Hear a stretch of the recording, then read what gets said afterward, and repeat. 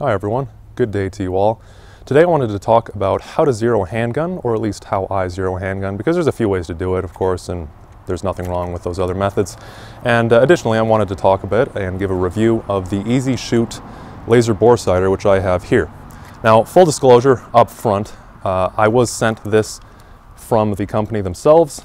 You can get this off of their Amazon page, or I believe they have a website as well. But of course, since I did get this for free, I really did want to mention it up front because that will, of course, impact a bit about how I talk about things, and of course is going to introduce a bit of bias. That is something you'll want to keep in mind. So, very first thing, we're going to go ahead and review this unlike my normal review process, where I've already done stuff a lot off camera.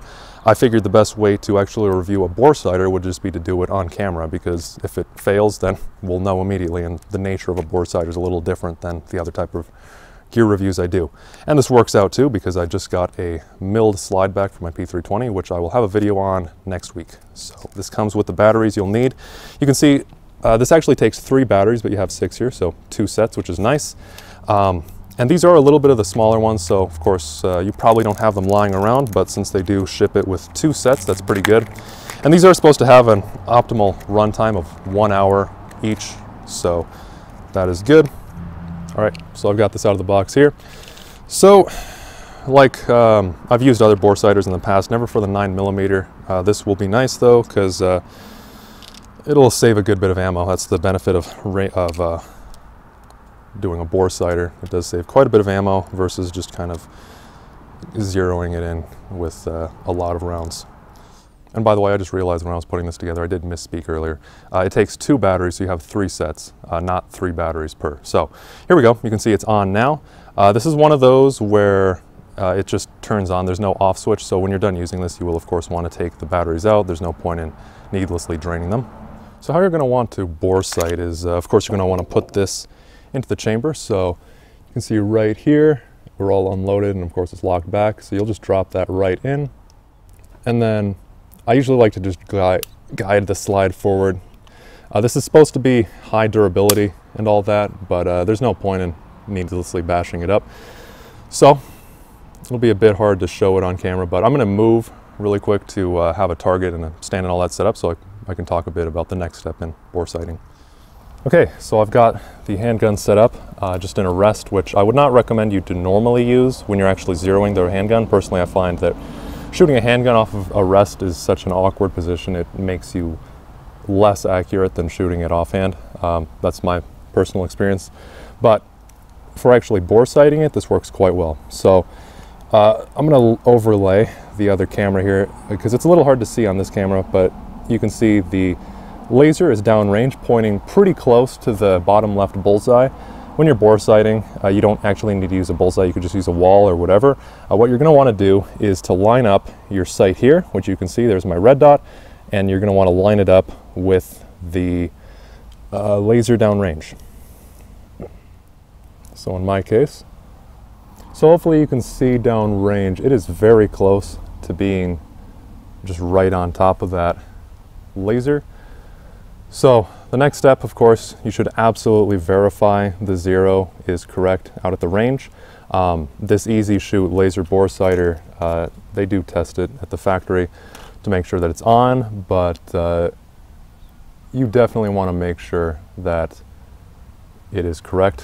When I actually go out to the range and zero this, personally, I usually use about 3 to 5 rounds per string. There's no need to do 10. I like doing 10 shot strings for accuracy tests, but when you're just zeroing, as long as you're grouping pretty well, you can just do it with 3 if you're, grouping quite well, or 5, and that saves you a lot of ammo.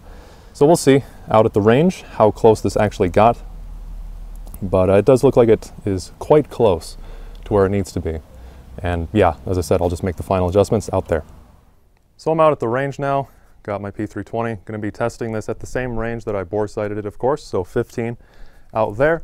And I'm just going to start with 5 rounds supported off the bag. I did mention I prefer to shoot offhand, but this way it just isolates the gun. And if I'm grouping well, then I will switch to just shooting offhand from there. So starting with 5, and also if I am grouping well, I'm also going to switch to just doing like 3-shot groups after this. But let's see how it does. Just using 115 grain blazer, so Should be pretty decent. Here we go. I'll aim at the center and just doing 5 as I said. Well, I pulled that one a little bit. I can see the first one did hit where it should be based on where I have the bore sighter going. All right. There you go.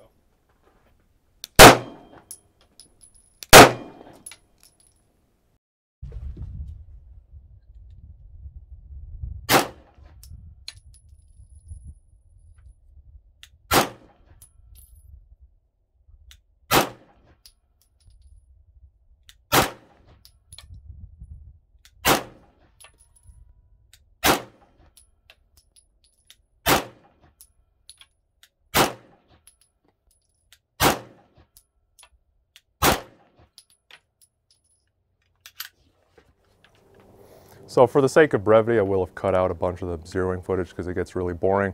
In total though, just to talk about how it went, I fired 25 rounds total with zeroing, which is great. The last time I had to zero a handgun, I used slightly over 50, so this bore sighter about halved the amount of ammo I had to use, which is great, especially nowadays with ammo being a lot more expensive and kind of rare, not really with 9mm, but certainly more expensive than it used to be. So that's cool. I've had mixed experiences in the past with bore sighters. And it really depends on what type of ammo you're using as well. In my case, as I mentioned, I'm using 115 grain blazer ammo, and with this, it pretty much shot exactly where the bore sighter was aiming. If you use heavier rounds or really light grain bullets, your mileage will most likely vary, so just bear that in mind. But at least in this case, this bore sighter actually did really well for me. One other thing, in the description and probably in the comments as well, EZshoot sent me a coupon code if any of you are interested in picking up a bore sighter. As I said, this worked well, at least for me. So if you're interested in picking that up, I'll have that down there in case you want to get a little bit of a discount as well.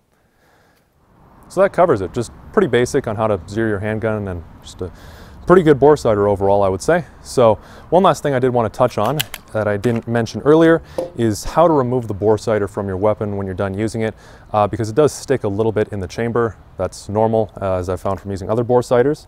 So what I normally do is I'll take, you can see here, I just have a polymer, very simple cleaning rod, and of course just inserting it from the muzzle end here, and just going to give it a light tap. And I'm going to kind of, you'll hopefully be able to see this, but I'm kind of holding this in a weird way, that way I don't drop it out all the way, but just a light tap and it's out. So thank you all for watching. Let me know if you have any other questions about this or anything else, or about how to zero your handgun, or anything whatsoever, in the comments below. Thank you all for watching, and I will see you all in the next one. Take care.